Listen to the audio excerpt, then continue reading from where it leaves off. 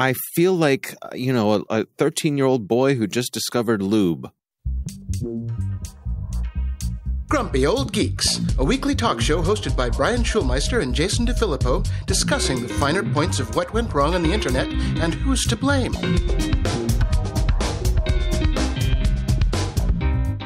Welcome to Grumpy Old Geeks. I'm Jason DeFilippo. And I'm Brian Schulmeister.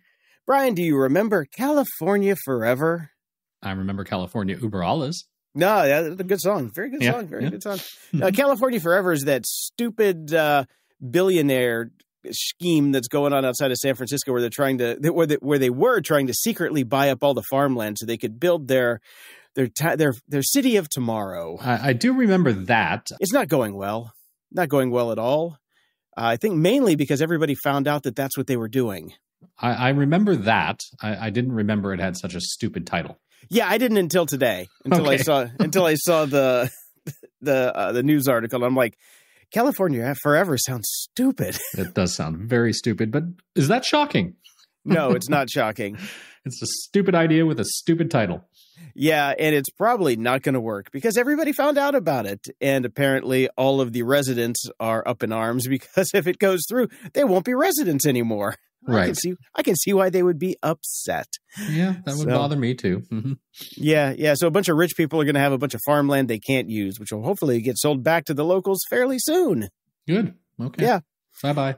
Yeah. And, finding out about it is what fucked them up in the first place. And if they want a master class on how to buy a bunch of land and not screw it up, I recommend they listen to The World's Greatest Con by Brian Brushwood. In the two latest episodes, they do behind the scenes on how Walt Disney got the land in Florida and the story behind what was supposed to be Epcot, but turned out to not be Epcot, but turned into, Disney World. So, well, you know what Epcot stands for, right? Enlighten me, Brian. Experimental Prototype City of Tomorrow. That was Walt Disney's original vision, was to create a self-functioning futuristic city. Yes, I know that. I forgot the acronym. That's good. Yeah. That's good. Speaking of which, well, first off, if you want the more Disneyfied version of Epcot's history, they, of course, have their behind the attraction shows, which go into great detail about how he got Epcot as well, and what ended up happening to it and how it became not the City of Tomorrow and another theme park, but an enjoyable one nevertheless. Yeah, spoiler alert, he died. Yeah, well, that didn't help. So yeah. But speaking of this whole city thing and wrapping it right back around to Disney, that concept has come back for the Disney Corporation. Really? There is a company, well, it's the Disney company, called Story Living. And they have bought land, surprise, surprise, in both California, out by Palm Springs, and in North Carolina. Actually, a friend of the show, Hannah, who lives in Raleigh, North Carolina, right by her. And she's the one that kind of told me a little bit about this. I had heard rumblings. But because it's very close to her, it's all in the news there. Yeah, it's called Story Living by Disney. And they are going to create communities in those two areas that will be basically run by Disney. That'll be interesting. Yeah, the site doesn't give you much insight into what exactly they're thinking about. Just you can sign up and explore the idea of the future communities, and you can hold a place to get notified if you want to actually move and live there. I've got to say, Disney does things right. I don't know if I moved there in my 20s, but if I'm thinking about retiring, doesn't sound like a bad idea to me. I'd like a few more details. Yeah, I want more details, obviously, but the idea is alive and well, and I would put my money behind Disney being able to pull this off over a bunch of stupid rich billionaires. Yeah, I just don't see that that's in their wheelhouse. It's like, okay, go tell stories. Don't send me a pool cleaner to clean my overpriced pool. Yeah, I don't know. We'll see how it goes. They do operations well, so I bet it would be clean all the time. Well, and if you watch those documentaries about Epcot and his initial plans, they got really deep into the planning, and it was smart. Yeah. So we'll see. All right, but I do recommend the two new World's Greatest Cons. They're very good, very cool. Very good. I do not recommend purchasing stock in California Forever, though, or California in general. Fuck California. By the way, when are you coming back? As soon as possible. I don't know what you're talking about. Fuck California. California's great. Compared to those Canadian winters, I guess, eh? Oh, man. So we've been talking about GM's Cruise and the shutting down, the running over of people, and all sorts of different things. Well, the California Public Utilities Commission has said that you guys got to come to court by February 6th, or on February 6th, because we're going to have a hearing because you guys were hiding evidence around some of your current incidents. And we need to find out why we shouldn't fine you at least $100,000 per incident. So come on and show up. Yeah, for making misleading public comments. Next up, Tesla. Exactly. A Cruise spokesman said in an email that the company is committed to rebuilding trust with our regulators and will respond in a timely manner to the CPUC. So we'll see how that plays out in the future. In the news... Oh, our friends at Spotify. Merry Christmas, Brian. Well, as predicted a few weeks ago, here it all comes. Yep, Spotify is laying off around 1,600 employees, 1,500, 1,600, about 17% of the workforce, which is nothing to sneeze at. It's funny, we were actually thinking of moving one of my clients over to Megaphone, and then the person we were talking to got laid off. So... You know, Art19, hopefully you're still kicking over there at Amazon now. This is an interesting story because it has many, many layers. So Spotify saying, we overhired and we need to scale back about 17%. And then, well, the CFO is departing. But here's the interesting thing. So Paul Vogel is the CFO. They've decided to part ways. Daniel Ek made a very interesting blog post, very to the point blog post saying, yes, it is time to move on. We're going to be doing different things in the future, and we need someone who is aligned with our initiatives in the future. Well, same day that all of this was happening, Vogel sold more than $9.3 million worth of Spotify shares, and that's the same day the job cuts were announced. Like a few days later, then he was shit-canned. Also the same day, Eve Constant, Spotify's general counsel, sold $1.1 million worth of shares, and also board member Shishir Mehrotra, it's too early for this. Sold $500,000 worth of shares. They're saying the share sales may have been automated because of the rise in stock price based on them killing everybody's hopes and dreams of a happy new year, but it is insensitive at best. Yeah, well, those are going to get investigated. I don't know the specific laws about this sort of thing, but if they weren't automated, I would have problems with that. Yeah. If they were automated, I get it. That's fine. Well, even if they're automated, you still know what the triggers are. So what would you do to get those triggers to fire? Well, you would raise the stock price. How do you raise the stock price near the end of the year? You fire a bunch of people. So the machinations behind all of that could have been, tied into the fact that those stock prices needed to go up. So what are we going to do? Yeah. Gotcha. They need to be investigated thoroughly. Yes. Absolutely thoroughly. Now... Here's the great part. After all of that, we're going to get rid of these people so we can bring our company back into the black and, all of this stuff. Well, outgoing CFO Paul Vogel notified the stock market that the upcoming severance costs will mean Spotify will slide back into the red for Q4 of this year with a loss of between $100 and $116 million US. Yes, so exactly to the point I think you made last week in that these things never work, that they cut the price or they fire a bunch of people, they pink slip a bunch of people to drive up the stock price, but in the long term, they end up having more costs, which cost them more. Yep. And this isn't even the long term. This is the short term. Yeah, this is yes. Well, remember, Spotify isn't the only streamer in town. Remember that one company that was started by the artists for the artists, and then all the artists took their stock and left? Metro Goldwyn Mayer? Well, close, but also Tidal. Oh, those guys. They're still around. Well, sort of. Okay. Well, they're also laying off their staff. Music streamer Tidal has announced that it'll lay off 10% of its staff as part of a cost-cutting strategy. Again. And guess who runs this company now, by the way? I'm sure we covered this. Jack Dorsey, CEO of parent company Block 8, owns Tidal. That's right. That was the head scratcher. Like, why did Jack Dorsey buy Tidal? Yes. There was something very odd about that purchase. Oh, because he wanted to do something on the blockchain to pay artists their fair share. That's right. How's that going, Jack? Never happened, interestingly enough. Surprisingly. Yeah. Yeah, so they're laying off 10% of their staff, which means approximately 40 people, which means that there's at some point still 400 people working at Tidal. Doing what? Who knows? So in early November, Dorsey said Block would cap its payroll at 1,200 employees in search of constraints. 12,000. 12,000, sorry. Yeah. Constraints we believe will lead to greater growth. That means Block in general will need to lay off around 1,000 employees by the end of 2024. So there's more cuts coming to his various network of companies. And Engadget is keeping up with their tech layoff rundown. So all the big tech layoffs of 2023, we've got to add to the list now in December. New World Interactive, Tiny Build, and Codemasters.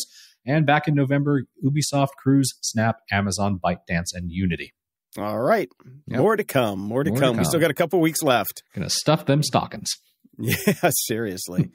This is interesting. Washington Post journalists have staged a walkout because they are talking about cutting about 10% of their staff. And they're saying that, well, if the staff won't do their voluntary buyouts, which we're going to offer to staff to, you know, hit the road, Jack, don't you come back. Well, if they won't take that, well, then you're just going to get shit canned. So that didn't go over too well with the staff of WAPO. And yeah, they had a little walkout. So this is happening across the board. And it's also happening at Condé Nast, who got rid of Andy Borowitz from The New Yorker. All right. So he's very funny. That's sad. Yeah. I think he's going to do okay, though. I'm sure he's fine. I think that Andy's going to land on his feet, you know, with that little thing he created called the Fresh Prince of Bel-Air. Yes. So I did enjoy the Borowitz report, though. It definitely got me through the Trump years. Still the Trump years, because the Trump years never seem to end. No, they're coming back with a vengeance, baby. Coming back with a vengeance. Yeah. I'm sure he'll have a Patreon or something like that, you know, to put food on the family. So yeah, whatever. Food on the family. Yeah, that's yeah. Okay. Got to put food on the family. Yeah, one does. Going back to Spotify, Weird Al made the news because we've talked about Weird Al as well recently, so this caught my eye. His Spotify comments about the Spotify Wrapped campaign. He did the 30-second thing that most artists have done because they're asked to do so. It went viral. He says, my manager said, hey, Spotify wants you to make a 30-second video for them to thank your listeners this year. So I said, I had 80 million streams, and if I'm doing the math right, I think that comes out to like $12. So thanks for the sandwich. That's great. So yes, it went viral. 80 million is about ballpark. That's what his manager has reported. The $12 is, of course, an exaggeration for comic effect, but not that much of an exaggeration. As he explains it, Spotify notoriously does underpay its artists. So I exaggerated the punchline, but I don't make anywhere near as people are claiming that I make because I have to split my royalties with record labels who take a huge chunk and every other publisher and writer on my album. So I make a lot closer to the $12 than what they're thinking. Yeah.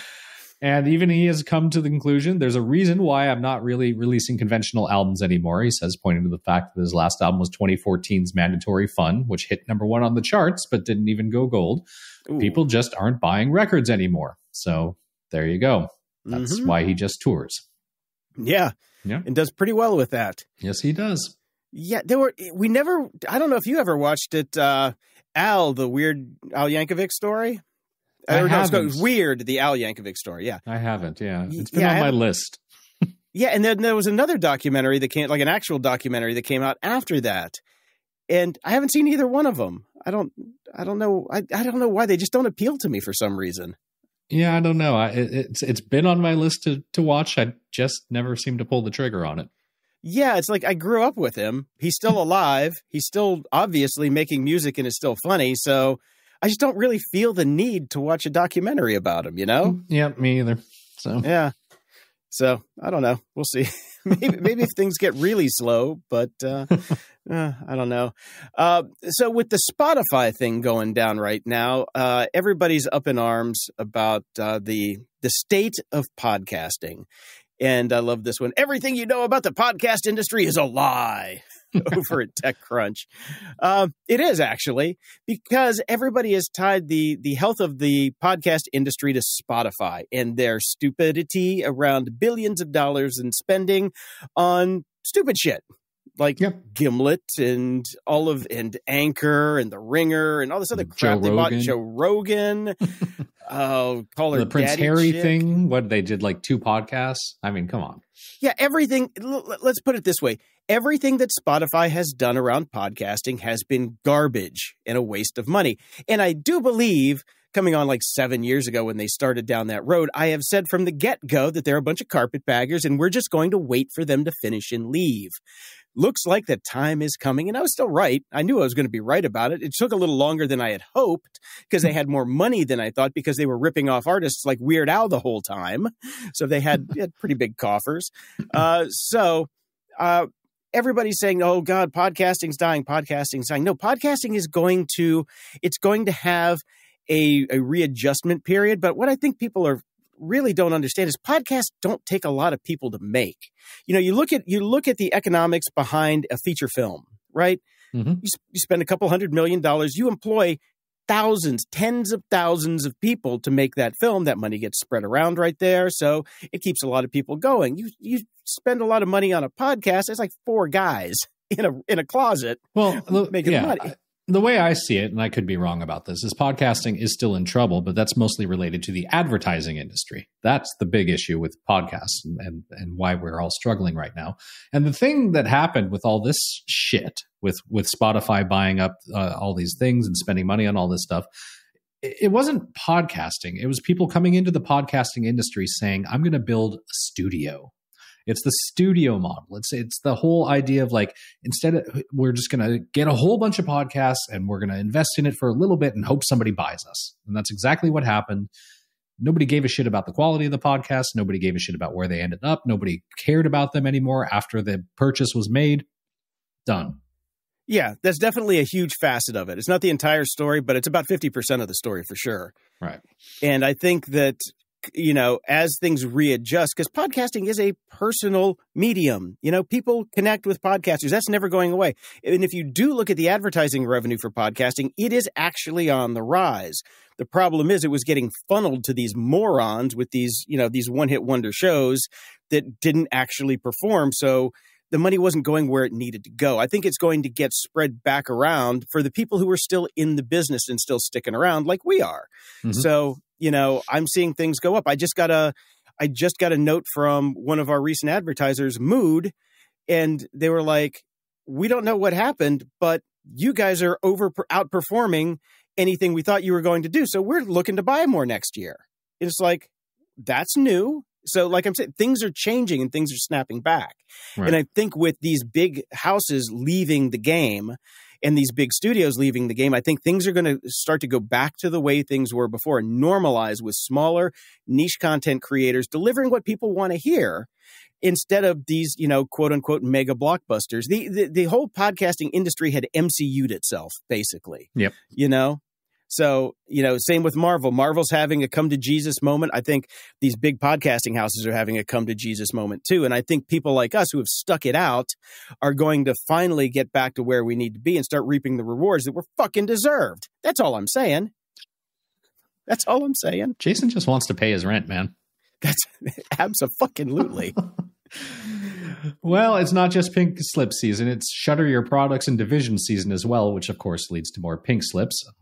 Google Podcasts is shutting down. They announced that earlier in the year, but it'll be done by 2024. Since then, they basically said, go listen on YouTube and the companion app, YouTube Music, because podcasts will be there. They'll be rolling out a migration tool for its current podcast app users. How difficult can that be? Take this link and change it to this link? Yeah, it's Google. Nothing's easy. Oh, it's Google. That's true. Yeah. So, you know, people are going to be losing their jobs over there. And they point out YouTube is already a popular destination for podcast fans, with a recent study claiming over 23% of podcast listeners use YouTube as their primary player. Guess we should get back on YouTube, Jason. We're working on it. Getting back on. Well, because they're going to start letting us suck in RSS feeds. So cool. Things are changing over there. So we're not going to have to make videos for each one. So that was such a pain. Yeah. Oh, such a pain in the ass. Such a pain in the ass. So that they finally figured out that, look, there's a lot of podcasters out there who don't want to go through that trouble. So they're working on doing it. That's why it's going to be in YouTube Music instead of in the YouTube app in general. So that's going to be changing over. So when that happens, we'll make an announcement and change the links on the site accordingly. There you go. And Intuit is shutting down Mint, its popular free budget tracking app. I can't imagine why a company would shut down a free app. Oh, yeah. Maybe it shouldn't have been free. Maybe you should have charged a little bit for it to keep it running. They had 3.6 million active users, which isn't exactly fantastic either, but the people that did use it were pretty crazy about it and are unhappy that it goes away. The company will absorb users into its other service called Credit Karma when Mint disappears. They've got until March 24th, 2024. Mint helped users manage their budget, track expenses, and keep track of subscriptions and monthly bills so you didn't pay late fees.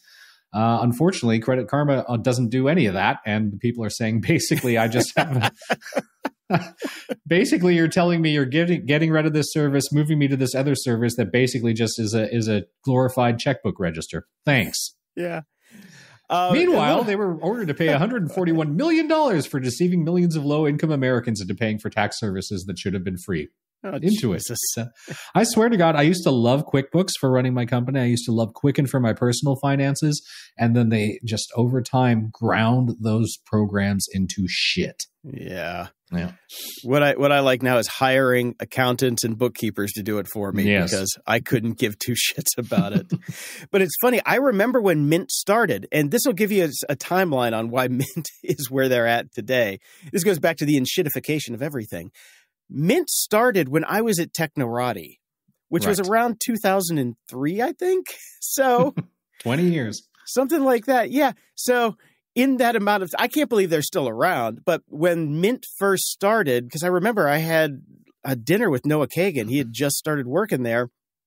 And I was like, what's your business model there? It's like, oh, what we do is basically we make referral fees from credit card companies when we have people sign up for new cards. So we see what they're doing. We look at their balances and we see where we can save them money by transferring their balance to a lower interest credit card. And then we sell them on that new credit card and then we get the kickback, which I think is a fine business model. Mm-hmm.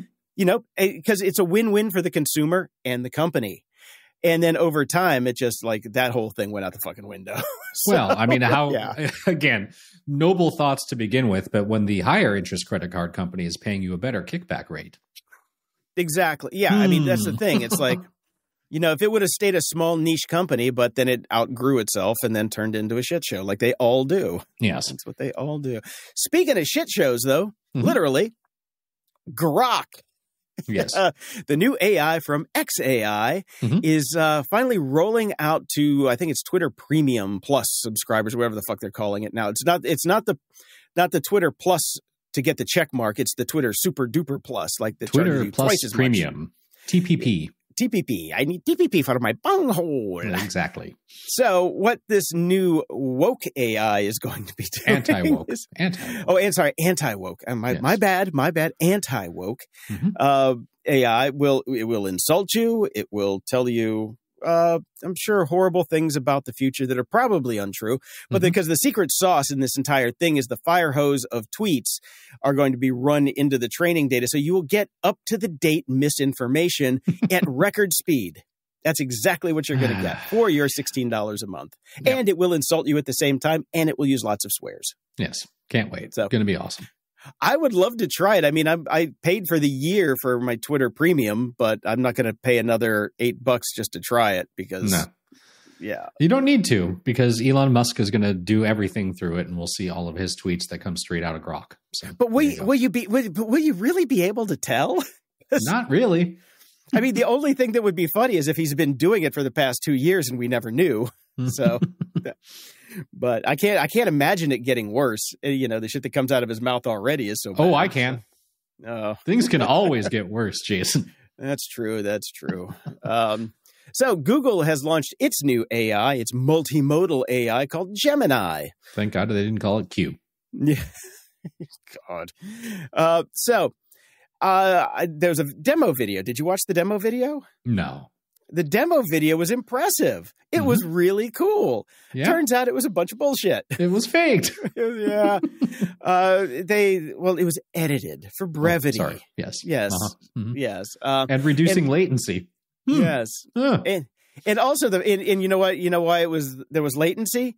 Because in the video, the guy is talking to it, but in reality, somebody's typing to it and then it's replying. So they're transcribing the interaction, basically. It is not, this George Jetson-esque AI of the future. Even if it does what it did in the video, no matter if there's latency or not, it's pretty cool. Mm-hmm. But still, that is some serious bait and switch action going on right there. Yep. That's like watching a commercial for a video game.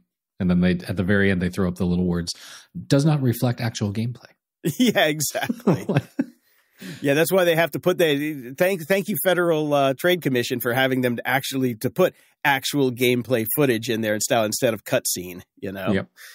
So, fortunately nowadays, I don't know if you played any video games, the actual gameplay is pretty damn close to what it used to be. Well, that's in cool. The cutscenes. I have not. So, it's impressive now. It's impressive as hell. And now Amazon is in the middle of a lawsuit right now up in Seattle over the word guaranteed.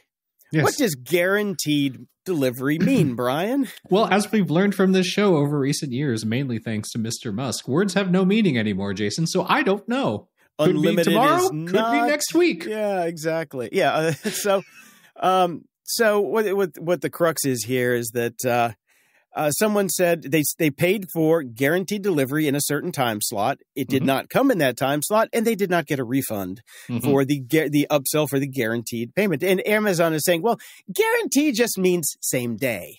That's all. That time slot thing that we're asking you to give us money for to, make sure it comes in that window. Yeah, that doesn't count.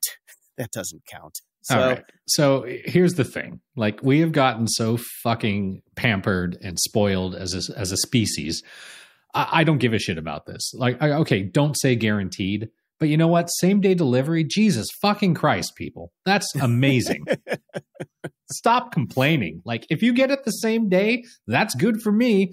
The thing I get upset about is I'm paying for my Prime membership. They guarantee delivery in 5 days, and it doesn't come in that 5 days. Now that you can sue them. Yeah. And also in the old days, you used to pay for next day delivery and it would show up in 3 days and then they wouldn't give you a refund back for that. That also, sue them over that.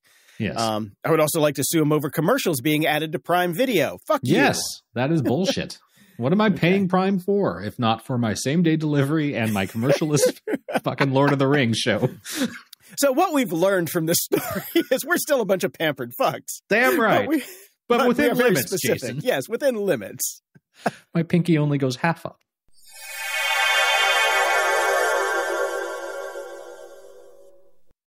This episode is brought to you by Hover.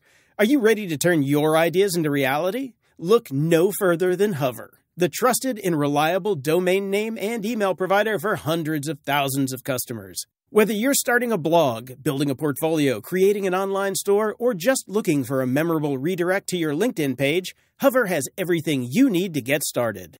Each month, Hover features different domain extensions with discounted pricing so you can score a great deal on the perfect domain name for your next project or idea. This month, they're offering all of these amazing domains for just $4.99.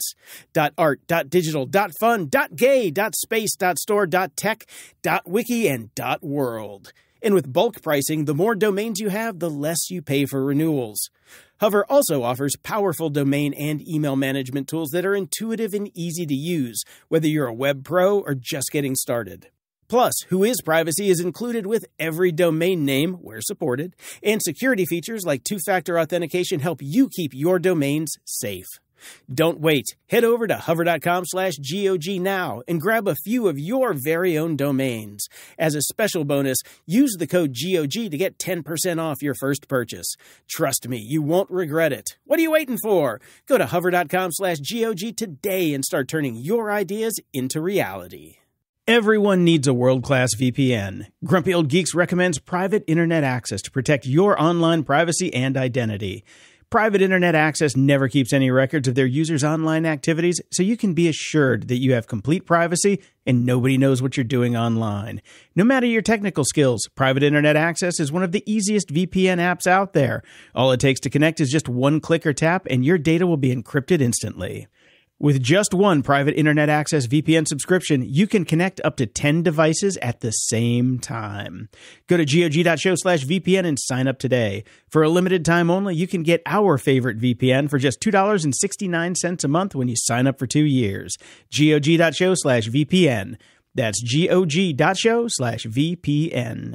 Greetings, tech aficionados and champions of digital liberty. Are you curious about the mysteries of the dark web? Ever wondered how you can remain anonymous and secure online? We have just the thing for you. Introducing Dark Web Academy, an online platform for courses specifically designed for those who seek knowledge and skills in navigating the dark web, using security tools like Tor, and much more. Whether you're a beginner wanting to explore the hidden corners of the internet or a seasoned pro looking to enhance your skills, we've got you covered. Dark Web Academy was established by a fellow listener of Grumpy Old Geeks and is completely complimentary for all fellow Grumps and fans of GOG. Absolutely, it's free. Yes, you heard it right. Free!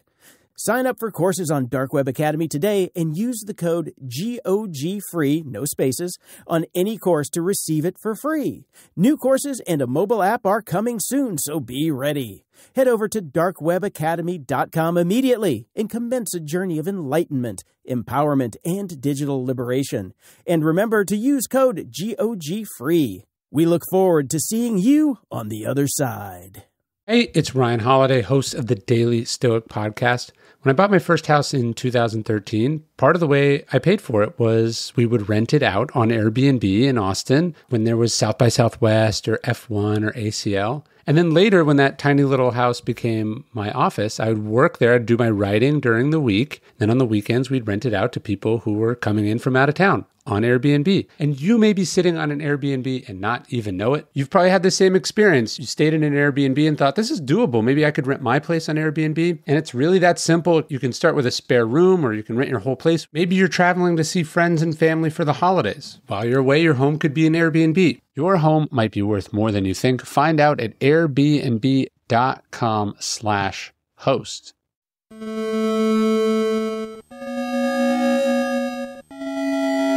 Media Candy. That emo shitfest of a Star Trek Discovery. Wait, is this Grok? I am writing the rest of the show in Grok. It is finally seeing its fifth and final season. It will be launching in April 2024. I mean, at this point, I have to watch just to see how they wrap it. Oh, yeah. Yeah. You know what I mean? Like, the show's crap. It's a total shitstorm. It's had its good moments. It's had a lot of bad ones. A lot of bad ones. But they've fucked with the timeline and the whole universe so much. I need to see how this ends. I need to see how Spock's sister that was never mentioned ever, and this drive that doesn't exist anywhere else, and how they ended up in the future. How are they going to end this? I've got to find out. I expect, like, Picard's going to walk out of the shower. It was all a dream. Exactly. What it is, it's all of mycelium-induced hallucination. Those mushrooms were not a space network. It was literally Picard on the farm. Actually, no, it goes back to Spock and the flowers in the original TOS. There you go. Bingo. That's got to be it. If they do that, I swear to God, I'll give a standing up fucking ovation. Otherwise, there's just no saving it. I heard the trailer looked like it was an action-packed finale.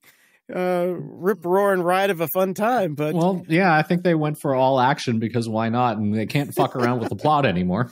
Yeah, they've screwed the universe so bad. Yep. Oh man. Oh, well, I'll be watching. Yep. I will be watching The Last of Us Season 2 as well. Unfortunately, it won't be till 2025. So if I live long enough and the mycelium network doesn't come to get me and the spores don't come to kill me, I'll be around for that one too. But The Last of Us Season 1 was excellent, so I can't wait for Season 2. I'm going to have to wait, apparently. Yep, you sure are. Yes. And in what the actual fuck news, Apple has renewed Foundation for Season 3. Okay. Here's what I love. What random book by some other author are they going to base this one on? This is what showrunner David S. Goyer said. I'm thrilled Apple has given us the opportunity to continue chronicling Asimov's pioneering galactic saga. This time, the stakes for Foundation and Empire are even higher as the Mule takes center stage, along with fan favorites by Beta, Torin, Ebling, and Magnifico. Okay. Look, I saw I was reading I saw a headline or something like that. Apparently it's got 100% rating on Rotten Tomatoes. Obviously these people have never read the books. Mm-mm. Well, that's fine. Nope. Whatever. Have fun. Some of our friends actually like the show who also have never read the books. So I again, my only problem with the show is the fact that they called it Foundation. And they say chronicling Asimov's pioneering galactic saga. This is not a chronicling. This is a bastardizing retelling of. It's a complete reimagining of. Reimagining, yes. Yeah, that's what it is. I'm sorry. It just is. It's taken so many liberties with the book, it can't even be considered mildly close to it at all. No, so not fine. even. Go ahead. Whatever. I'm done. It's I'm like, over it. What they got was a title and a character list in a 2-sentence synopsis of what the 3 books were, and that's what they went with. That's it. That's it. Yep. Agreed. Yep. Another show that I don't watch anymore, but got renewed again last week tonight with John Oliver, renewed for 3 more seasons at HBO. It's a great show. I just don't have time for the sadness porn anymore, and he's really leaning into it this season. No surprise it's getting renewed. It's currently up for 4 Emmys. It's already won 2 Peabody Awards, 5 Critics' Choice Awards, 2 GLAAD Media Awards, 6 Writers Guild Awards, and 8 consecutive PGA Awards. It's a great show. Factory. Yeah. Yep. Makes them awards that they can put on their commercials. Yeah. That's it. Disney Plus is finally integrating with Hulu in the US. A Hulu tab has been added, so you can start to watch your Hulu shows.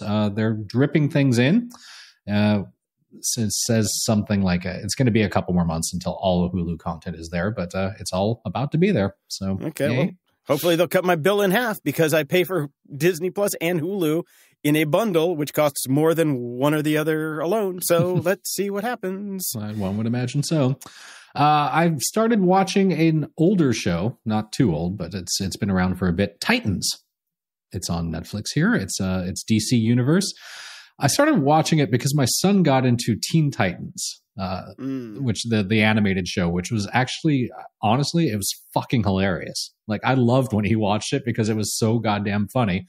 This one, not so much. This is very gritty and grimy, and I'm really enjoying it so far. I've only watched about the first 3 episodes, but it's as far as superhero stuff goes, this is the kind of superhero stuff I like. It's very boys without the gross out factor. Okay. So it's pretty good. I watched a documentary about Robbie Williams, who I have to be honest, I hate all of his music and I hate him as a person. But my wife wanted to watch it, so I watched it, and it was a really well done documentary for somebody I can't stand. Okay. And I had a bit of sympathy for him because he's definitely like he's a messed up individual. He was not well back then. He's much better now because he's basically out of the industry. And if you want to see how badly the entertainment industry can screw you up as a person, particularly if you weren't that great off to begin with, this is the documentary for you. Okay. One of my favorite music magazines is back, sort of. Q Magazine was a staple of my like 20s and 30s, and every time I went to an airport when I was flying all the time, I'd go straight to the magazine rack, find the Q, and read that cover to cover. Covered all the music I really liked. They went away forever, as most magazines have these days, but they've come back with an online presence now and hired music journalists and everything. So QTheMusic.com. It's a fun read. I'm enjoying it. And I just got back from the Darker Waves Festival in Southern California. And what do? They announced the third Cruel World Festival, which will be in the summer in Pasadena, with a laundry list of bands that I fucking love. So I'm coming to the conclusion that it's just going to be cheaper for me to just move back. Yeah, I was going to say, it is definitely, you're going to save more in airfare and hotel. Well, I guess you can stay at your mom's, but you should definitely just move back because I think these are all just for you. Look, I mean, not a huge Duran Duran fan, but fun to see live. Duran Duran, Interpol, Blondie, Simple Minds, Placebo, Soft Cell, Adamant, Ministry, Jesus and Mary Chain, Gary Newman. I mean, come on. No, it sounds like a great show. It's going to be awesome. Tones on Tail, so the whole, the other Bauhaus Love and Rockets side project. I got to come to this. Yeah, I'd love to. I mean, that one sounds actually kind of fun. So, but I can't. So go for me. We'll see. I still want to see Duran Duran. That's one band I would really like to see live. Oh, they're really good live, man. You should definitely check them out. Yeah, I know. But I can't. So There you have it. There was one other.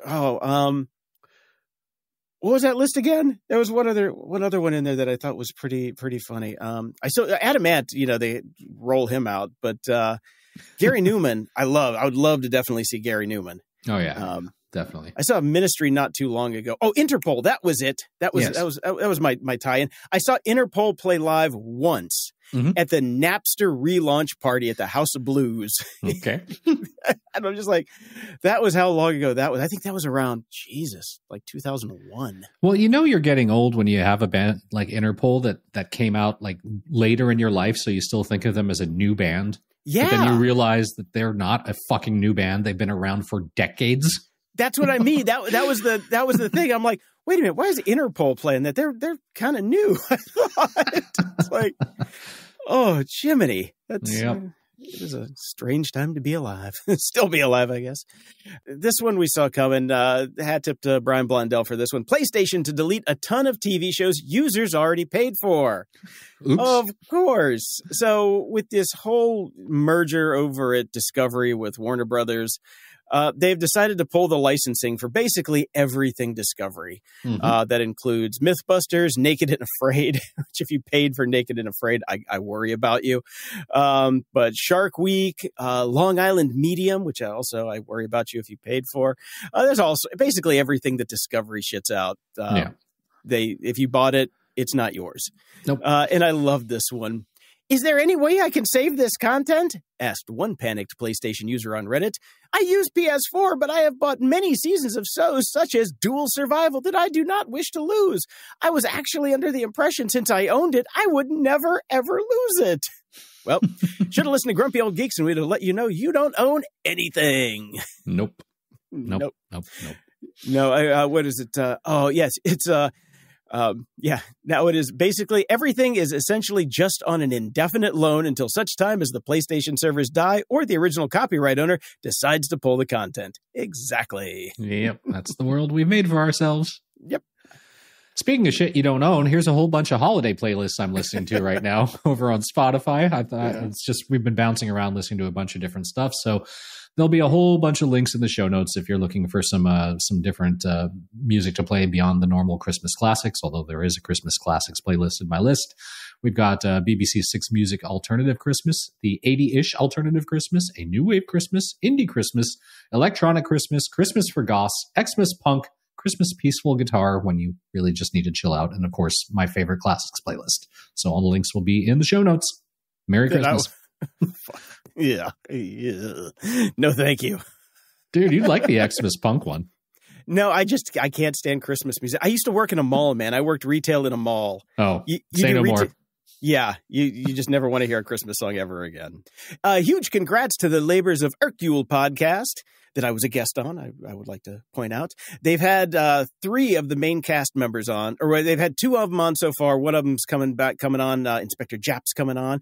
And today they posted a video on Instagram of David Suchet seeing their Instagram account for the first time. And it was adorable. And hopefully Mr. Suchet will grace the podcast with his presence. It is a great show if you love the old Poirot series. I can't recommend it enough, and go check it out. It's just fun. See, I've never read that, never listened to the podcast, and I realized that you were using words strewn together in a form, but they didn't sound like sentences to me. Yeah, it's usually how I feel when you talk about music. So okay, fair. We're okay. Yeah, it's not for you, Brian.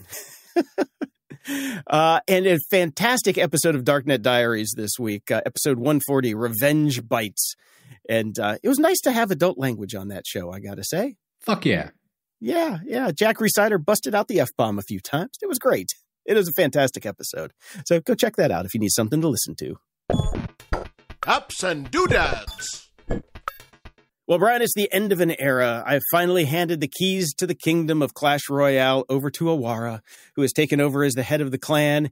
And I have deleted the app from all my devices. And I have also purged Warcraft Rumble because it's basically the same game, and I did not want to go down that rabbit hole again either. Well, I enjoyed the week I played 7,000 years ago.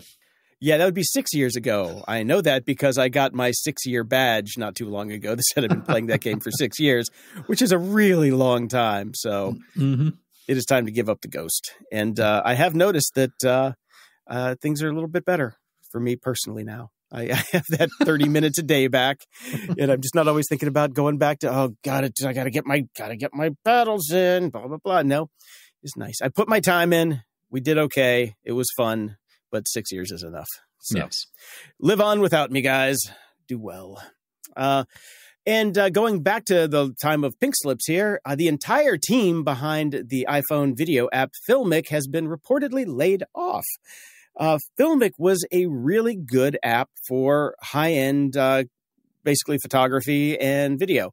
They have a little ecosystem of apps that went with that, and it's sad that they're going to be hitting the road. But it does not surprise me that apps like that are going to be hitting the road when you see things like Blackmagic's camera app that came out, which is free and unbelievable. Right. It's got all of the controls that the Blackmagic cameras have. So you've got a built-in user base there, so it's easy to use. Syncs with all of the Blackmagic services, and it's so good that Apple themselves used it to, film that big reveal last time for the M3 Max that came out in October. That's the app they used on the iPhone 15s. So I checked it out. I have it. I have gotten rid of Filmic a long time ago because, its time has unfortunately come and gone. So, but check out Blackmagic Camera if you need a top-notch video app for your phone. It is incredible. There you go. I saw this statistic and I thought that was pretty cool. Over half of London's black cab fleet are now made up of zero-emission vehicles. Pretty cool, right?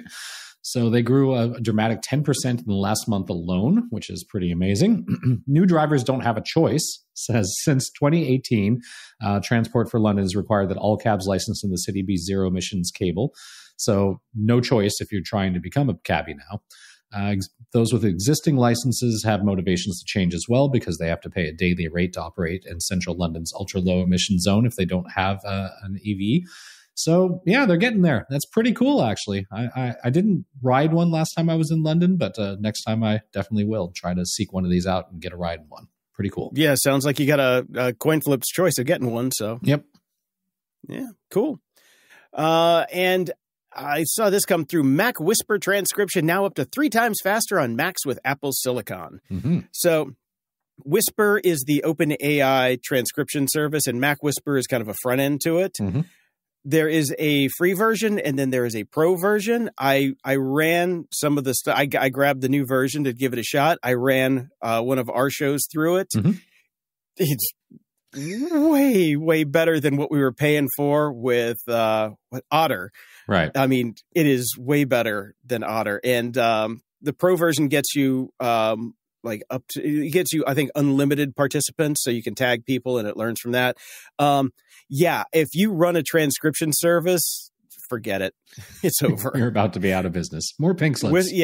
I've heard, because Whisper's been around, and I've known some people who have been running it who wrote like a bunch of shell scripts to automatically run all their shows through it. So you could build transcripts of it and then take those transcripts, run them through ChatGPT, and then build your show notes off of it, all that crap, automate it. But for just like the standard people who just want a nice front end to it, this is it. 29 euros for the pro version, which I will probably end up picking up because it works way faster than Otter does and is right there on your machine. So you can tweak it and do all sorts of things with it. Transcription this is the way. This is the way. And I just thought this one was pretty funny. Thieves return Android phone when they realize it's not an iPhone. In a bizarre twist during a robbery last month in Washington, D.C., thieves returned a stolen Android phone to the victim upon realizing it wasn't an iPhone. The incident, involving a couple who chose to remain anonymous, occurred when the husband was robbed at gunpoint outside their apartment. The robbers took everything he had, including car keys, but discarded the Android phone, expressing disappointment that it wasn't an iPhone. While the husband got his phone back, the event has deeply impacted the couple's life, leaving them shaken and on their way to an Apple store.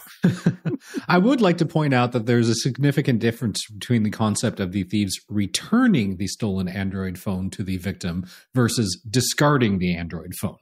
Yes. I believe this is some headline shenanigans going on here. Yeah.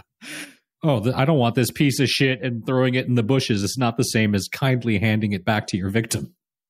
Exactly. Returning it the next day Yes. with a note and a scone saying, "I'm so sorry I stole your phone. You are definitely much worse off than I am, Yeah, sir." a little bit different.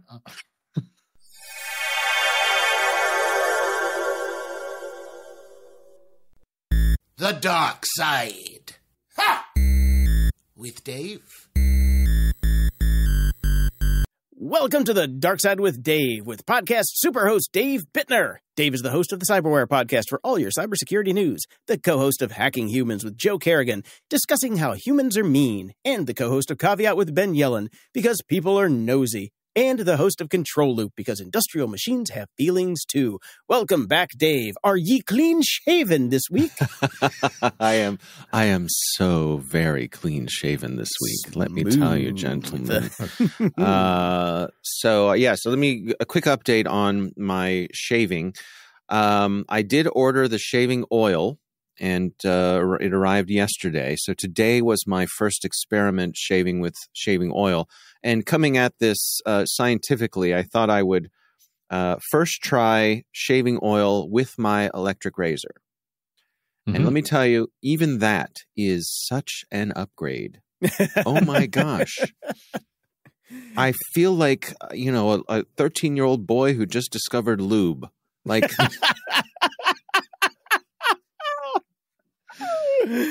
it is so much more comfortable. It's better. It's a better shave.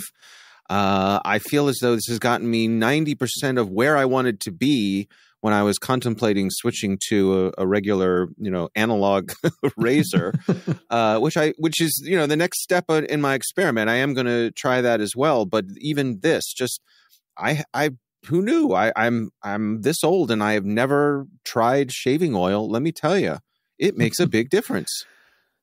Well, I'm glad. I'm glad you were. I also ordered the oil. It is going to my mom's house, so I will pick it up over Christmas. But I did a bit of my own scientific exploration. My wife had purchased a shaving brush for me, a very, very nice one many years ago that I thanked her profusely for, and immediately it went into a drawer, never to be seen again. But I pulled that out and sans shaving oil, just using the brush with my normal shaving cream, gave that a go, and my God, it is so much better and nicer. Now imagine when the two combine. Right. Brian, you and I need to be like the Wonder Twins.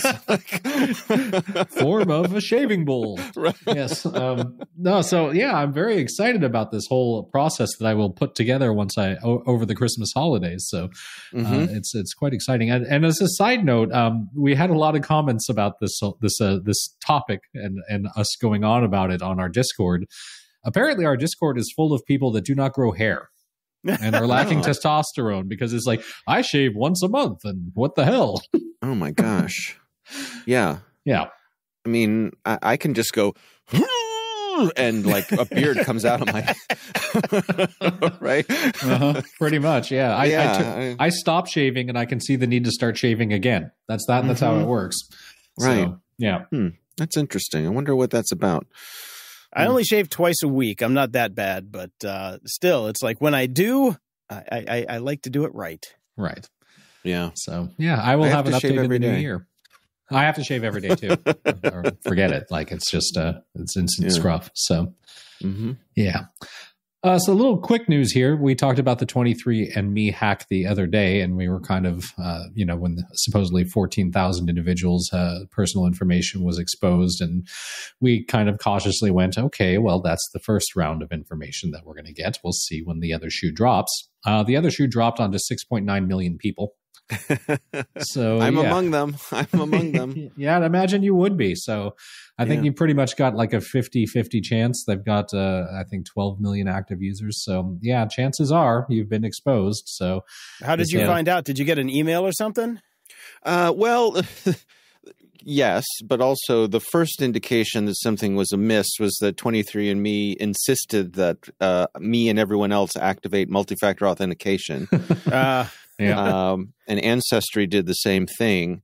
And but then, I got a notification from 23andMe, along with the notification that we were going to talk about next, where they updated their terms of service.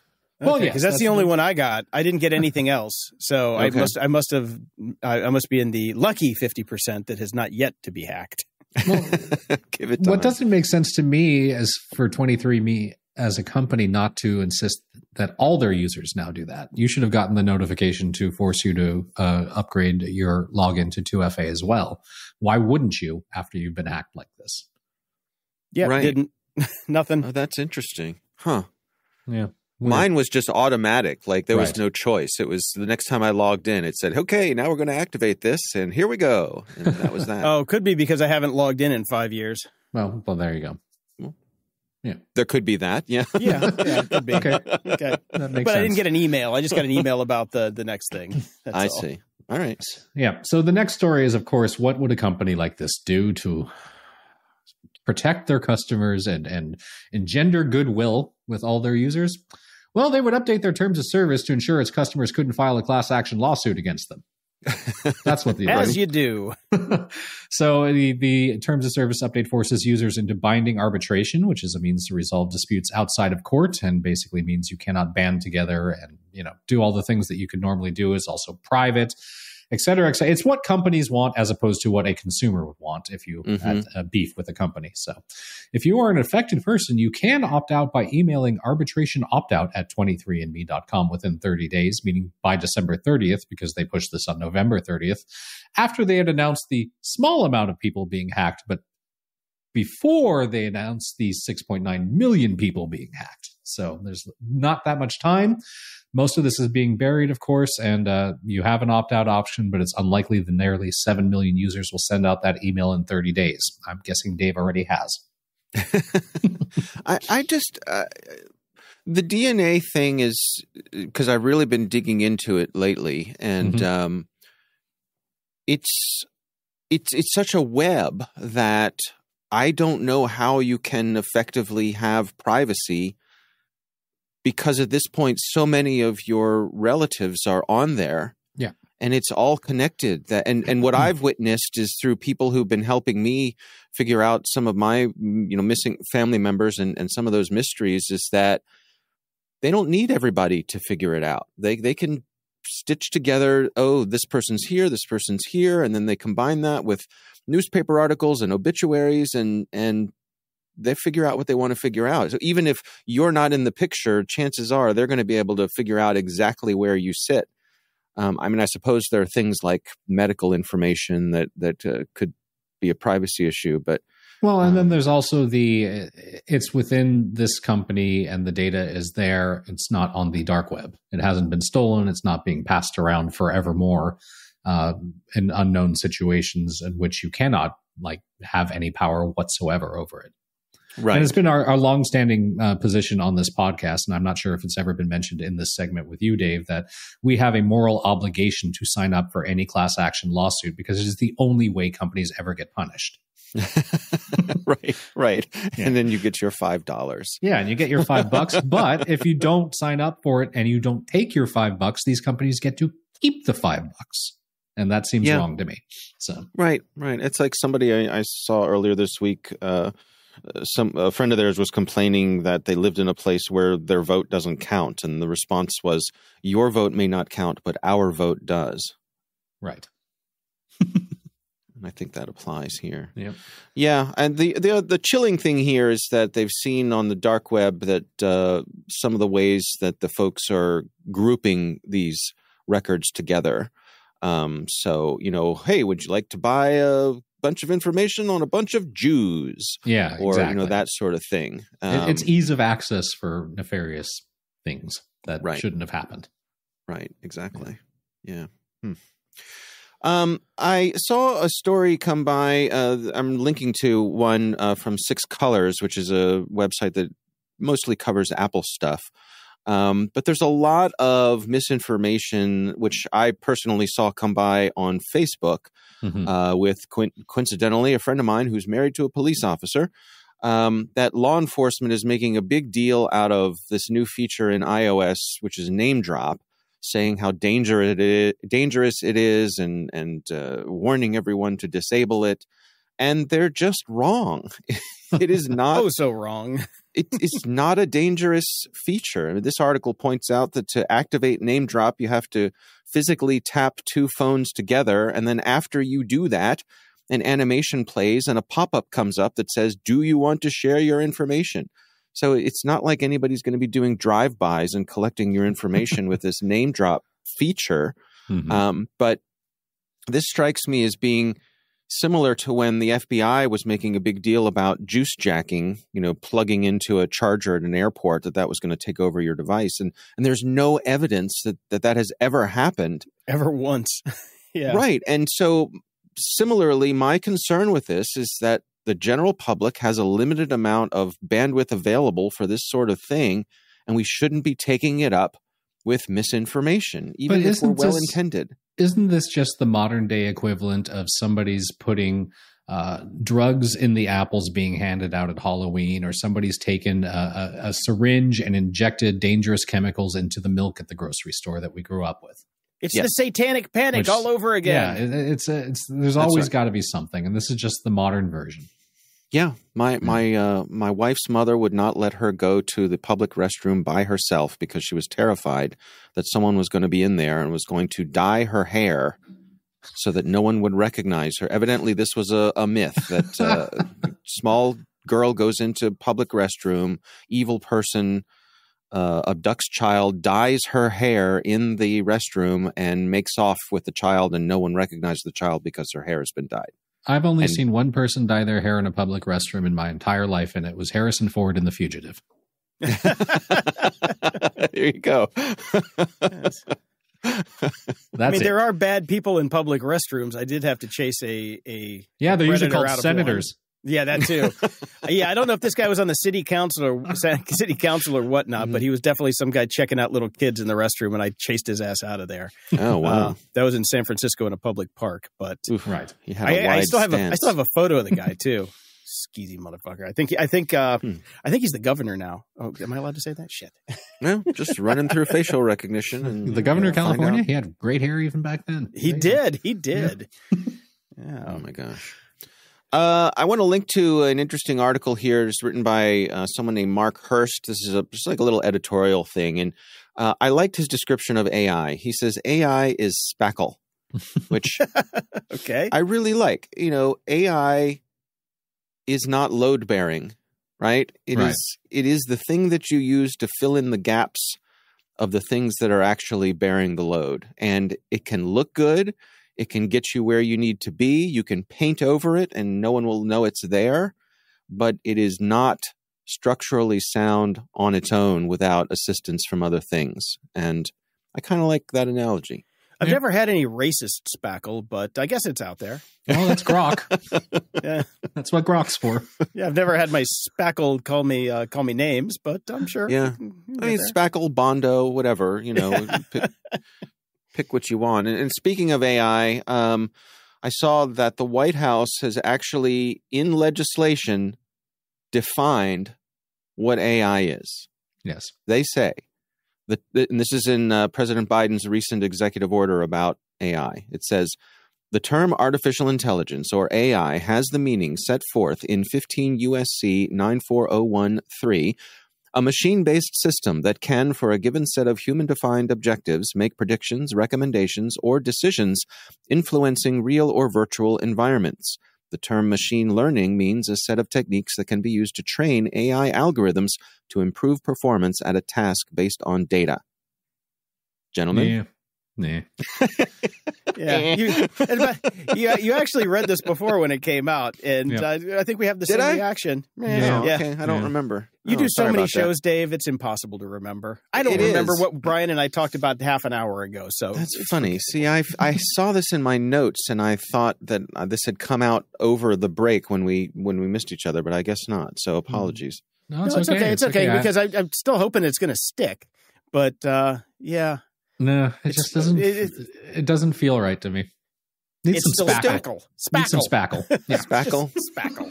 But don't you think that's the problem? Is that nobody can agree what it means? It's just so fuzzy. Yeah. Well, I think the problem we used to agree what it meant. before it became a business model, we had pretty clear understanding of what machine learning was and what artificial intelligence was. And then artificial intelligence was science fiction, and machine learning was what we had. Yes, and that was understood. And then all of a sudden, money was being thrown around everywhere, and we were using machine learning to write the headlines. And the headline would say machine learning, then the entire article would say AI, and nobody could keep it separate anymore. And then it just became a big old word salad. Yeah, and here's what I do. I blame the downfall of crypto for this, because it was blockchain, crypto, blockchain. And then when that took a dump, everybody needed some more jargon to put out there for their their business proposals and things like that, and their articles about what's happening, what's the new hotness in tech. And they just glommed onto this and said, "Oh, AI sounds sexier." Yep. Yeah. It's interesting to me because I want to say back in 2017 or so, AI was all the hotness at the RSA conference for cybersecurity companies. Like everything was AI. AI was going to solve all your cybersecurity problems. And that lasted about a year because it was marketing driven. And then they had to move on to whatever the new hotness was. It was blockchain. I remember when you went to those 2 RSAs.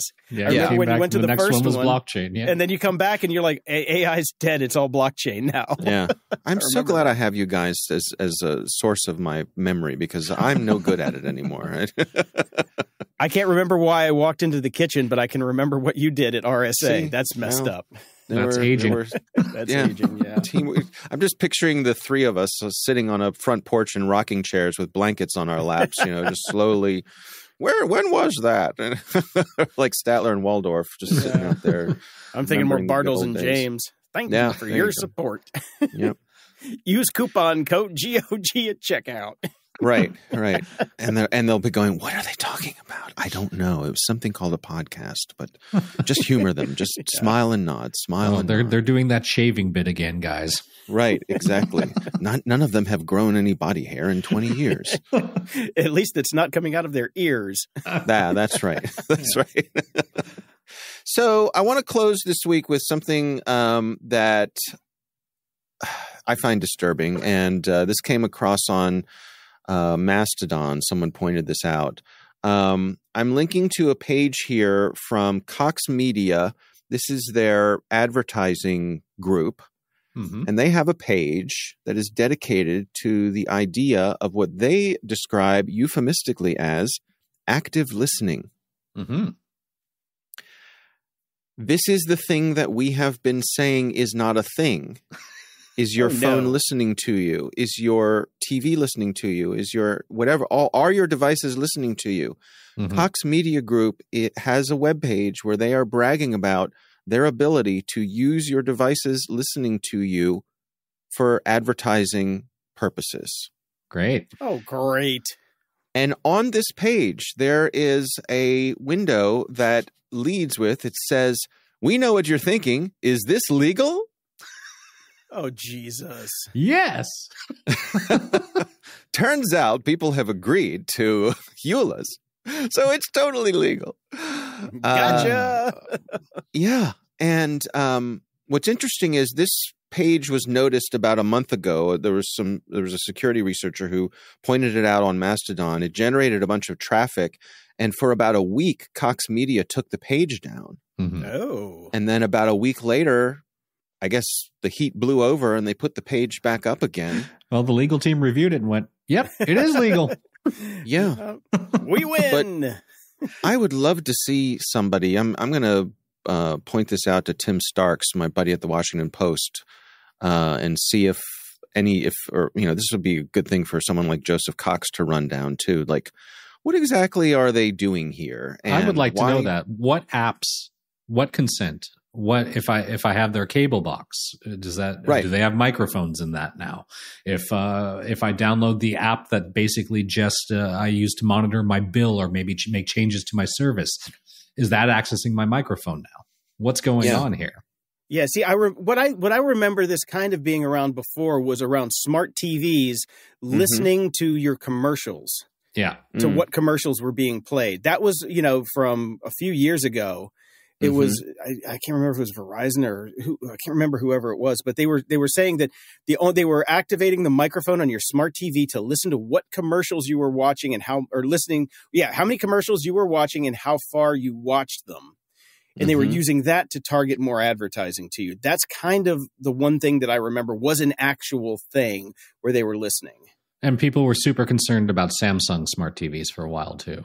It was they were doing something or other if you opted into their smart features. Oh no, I'm using a Samsung Smart TV as my monitor right now. I wonder if they're listening.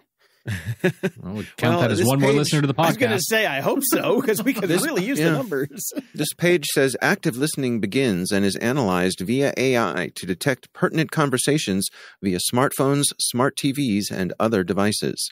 So that's nice and vague. Yeah, other devices. And of course, AI has to be thrown in there because you have to these days. Yeah. Right. Absolutely. Well, yeah, this is disturbing, and I would appreciate you with the 7,000 podcasts that are devoted to this sort of thing to find out what the hell's going on. Yeah, I'm going to see if I can shine a light on it and get, maybe someone who is more of an actual investigative reporter than me to run it down, because it's just, if nothing else, it's so fuel to the fire.